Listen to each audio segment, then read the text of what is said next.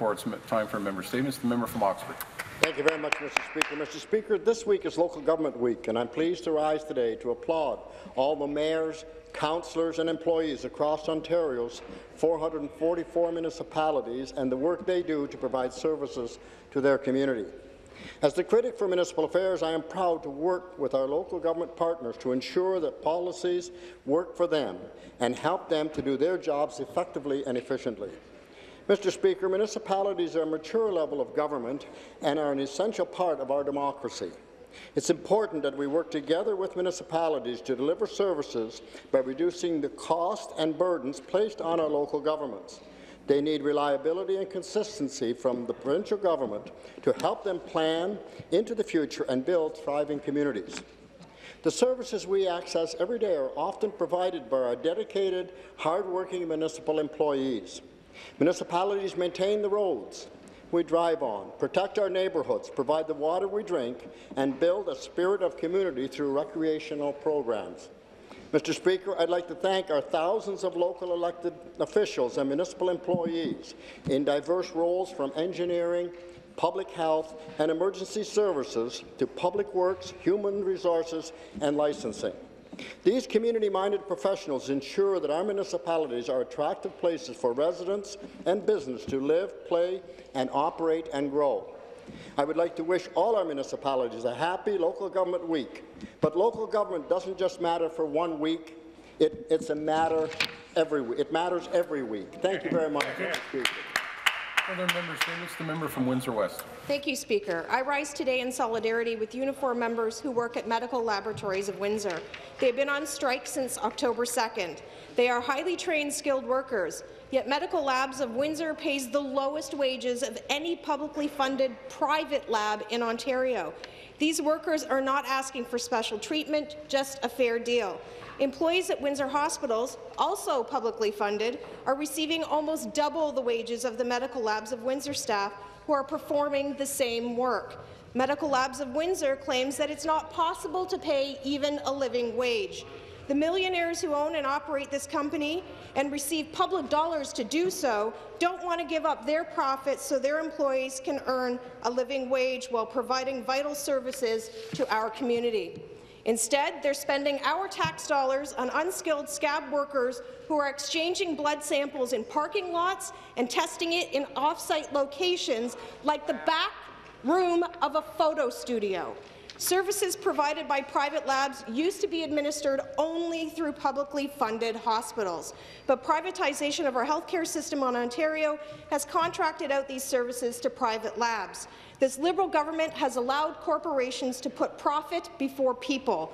This government needs to support the Medical Labs of Windsor staff, ensure they are making an equitable wage, and stop the privatization of healthcare in Ontario. Thank you. Member from Scarborough Southwest. Thank you, Mr. Speaker. I'm pleased to rise in the House this afternoon to talk about my annual fall community barbecue that was held recently at the West Scarborough Neighbourhood Community Centre in the riding of Scarborough Southwest. The weather was great, the turnout was incredible, and community spirit was shown by our local residents who really made it one of the best barbecues I've ever had. In addition to food and refreshments, there was a DJ, we had face painting stations, balloon animals for display, and our annual door prize contest. Everyone had a wonderful time, and it was really great to chat and reconnect with so many residents from the community. I'd personally like to thank everyone who attended, especially staff from the West Scarborough Community Centre. They did a lot of preparation beforehand, and they also, at the end of the day, had to clean up and do their job very well. I'd also like to give a special thank to my staff and all the wonderful volunteers who participated in this event. It was truly a community effort. None have done it without incredible generosity, hard work, and support for everyone involved. Events like this really make life living nice in Scarborough Southwest, and I always look forward to these kind of events. Besides our annual barbecue, we have every year an annual levy, and year after year it's getting larger and larger, and the community really comes out and supports these events. So, Mr. Speaker, thank you, and looking forward to my New Year's levy. Thank you. Further member statements. The member from Lambton, Kent, Middlesex. Thank you very much, Mr. Speaker. I'm proud to rise today to recognize Small Business Week on behalf of the Ontario PC Caucus. Small businesses are truly the lifeblood of our communities. Almost 90% of people in Ontario are employed by a small business, and every single person relies on them in their daily life. I came from a small business background myself.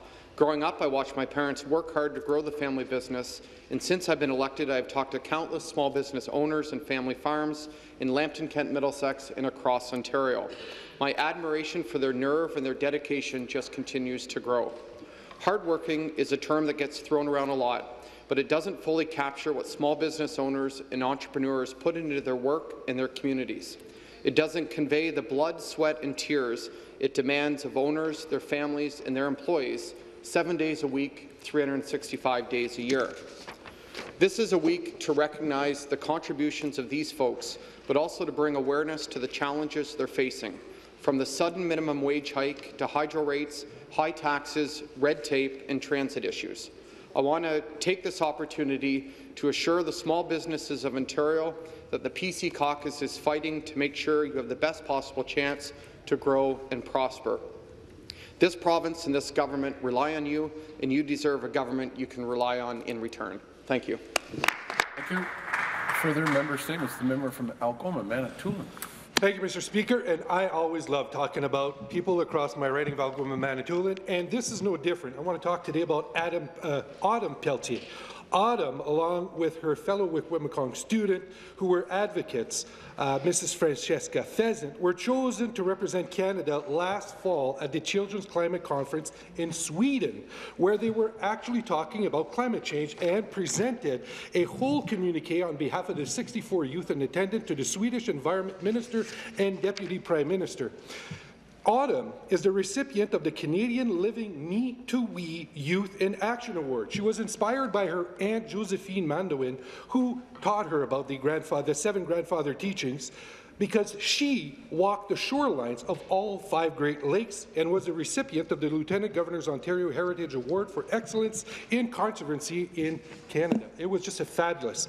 She has also met with the Prime Minister and delivered a message of concern and disappointment in regards to certain decisions that he had made in regards to the environment.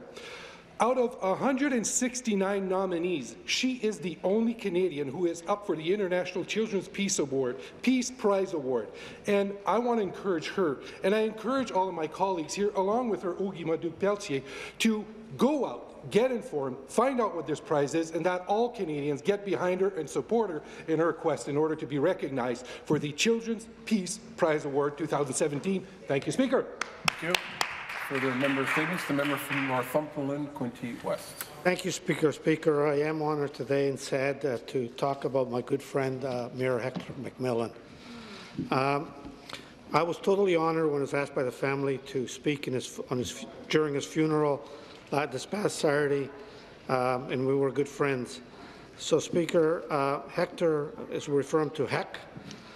We both got elected in 2003, me provincially and him municipally, and I really didn't know Hector before that very much, Speaker. But shortly after his election, he came to visit me with a bag in his hand, Speaker. It was full of Empire cheese and world's best chocolate from Camelford, Speaker, both those businesses. And I says, wow, what a great gesture. But, you know, to my naive piece, in the other hand, he had a list he needed for Trent Hills as a mayor. So it's a way to get to the end, Speaker. Hector was like a bull, but in a nice way, Speaker. He knew how to tackle issues and got results. So he came across unfortunate health issues with cancer, Speaker, but during that process, he worked so hard to make sure that as a government we understand the needs of the community, not just as community, not just the province, but I would say across the country, Speaker, in the world. We didn't always agree, Speaker, but you know, we had a mutual respect for each other and we became the best of friends. We talk at least every couple of weeks. Speaker, I just want to conclude by saying, and allow me an extra second or so, that I want to thank his family, Sandy, his mother Marg, and his kids and grandkids, for allowing Hector to be what he was. That certainly made a better community to work, play, and live. Hector, we're going to miss you. Thank you. Further members' statements. The member from Thornhill. Thank you very much, Mr. Speaker. And I'm here with an invitation to all the MPPs to come to celebrate the first ever celebration of Hindu Heritage Month just north of my riding. It's on Yonge Street at the grounds of the Vishnu Mandir, 8640 Yonge Street in Richmond Hill. And the invitation comes directly from Dr. Badhendra Dubey, the chairman of the Voice of the Vedas Cultural Sabha, and Mr. Laj Prasher, who's chairman of the Hindu Heritage Month Celebration Committee. And Laj Prasher, I've spoken about him before and his wonderful family. They live in my riding of Thornhill. And he's very, very involved in the community with his wife Surinder and his son Raman, and he's got 2 sons, actually 2 daughters-in-laws, 5 grandchildren, and they've lived in Thornhill, most of them, for the last 30 years. And they're very well known on Centre Street because they have a gate with the symbol outside.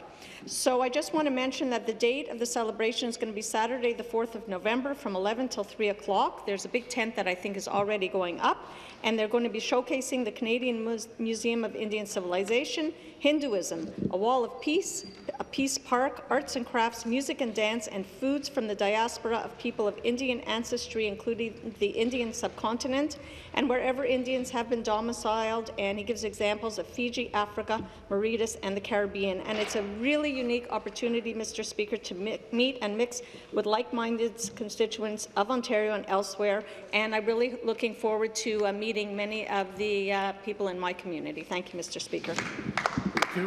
Further members' statements. The member from Eglinton Lawrence.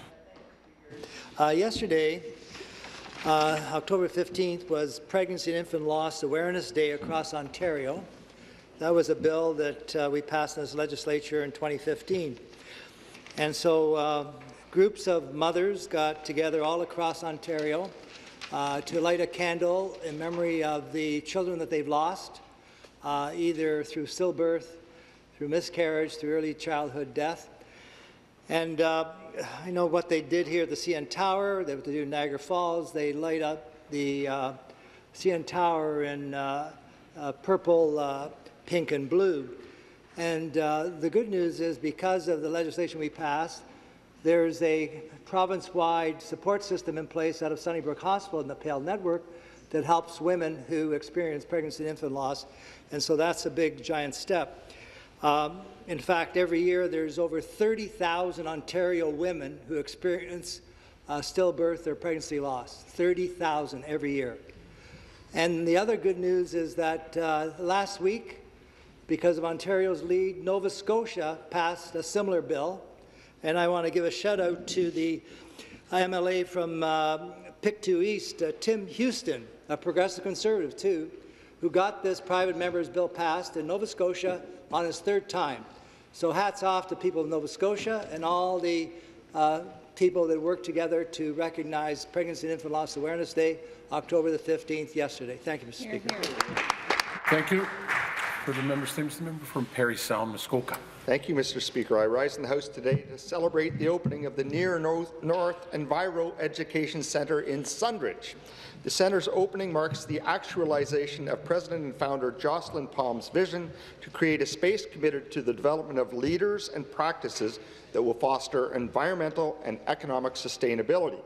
The centre's mission is to help empower rural communities to become models for sustainable living by providing education, information, and hands-on learning opportunities focused on environmental sustainability, rural economic sustainability, and social diversity. During my visit to the centre, I was struck by Jocelyn's desire to leave a positive and powerful legacy for future generations. We often think that development must come at a cost to the environment. I suggest that maintaining healthy ecosystems is critical to development. Within my riding, the tourism industry is paramount. As we develop it, protecting our watersheds is critical. If we prioritize economic gains over protecting clean water and in doing so pollute our lakes and rivers, we would see a collapse of tourism in the area. There's a balance we must strive for, and I, for one, am grateful that innovative leaders such as Jocelyn Palm are attempting to drive the narrative that environmental sustainability and economic development are not at odds with one another, but go hand in hand. I commend her strength and commitment to creating the centre and hope that it is a catalyst for change that she envisions. Thank you, Mr. Speaker. Thank you. I thank all members for their statements. It's their